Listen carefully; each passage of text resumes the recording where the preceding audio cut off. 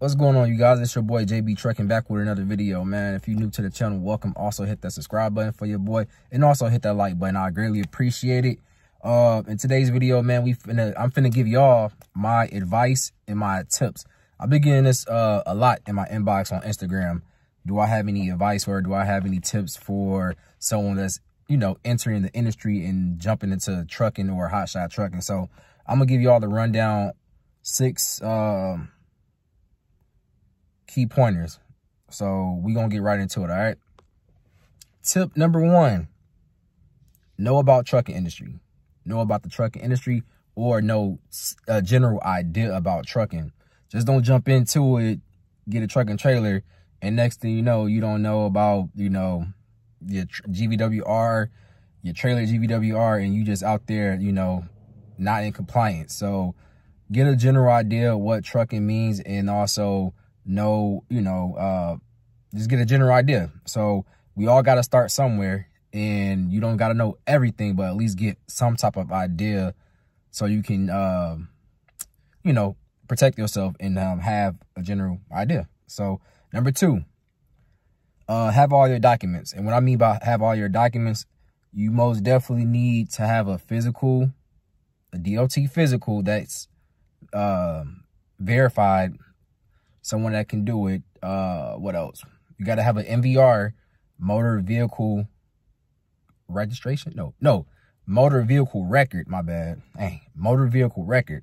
That's what the MVR is.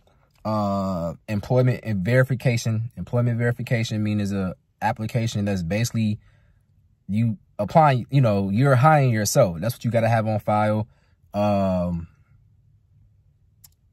truck and trailer inspection, DOT as well. And if you have any drivers that you're going to hire, you got to make sure that they have all their credentials as well, too. So have all their documents in play. Number 3,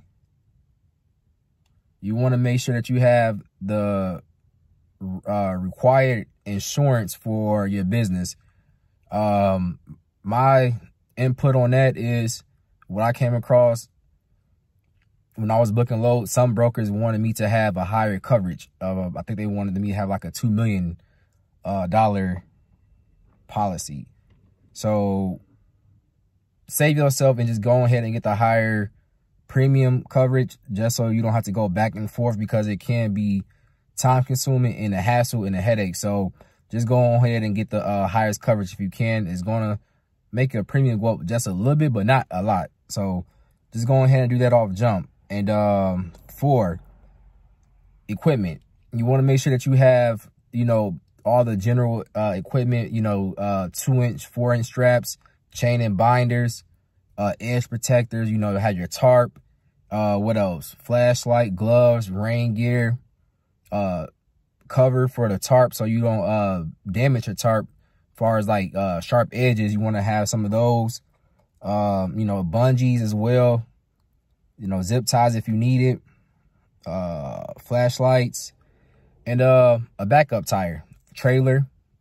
9 out of 10, most trucks come with a backup spare. So, but then again, you want to have one as well just to be on the safe side. But make sure that you do have an extra spare trailer tire.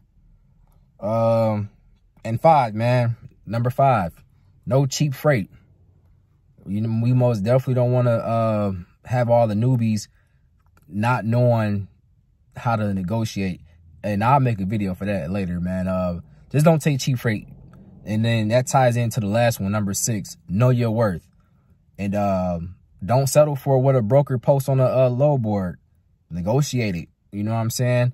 If you know you got bills to pay, expenses to cover, negotiate a higher rate. And that's it, man. That's my tips to all y'all. That's my advice to all y'all. I hope that was, you know, informative and you was able to take something from it. And your boy is out with this one. Also, like I said, hit that like button and also subscribe to the channel. I will drop another video tomorrow. Peace.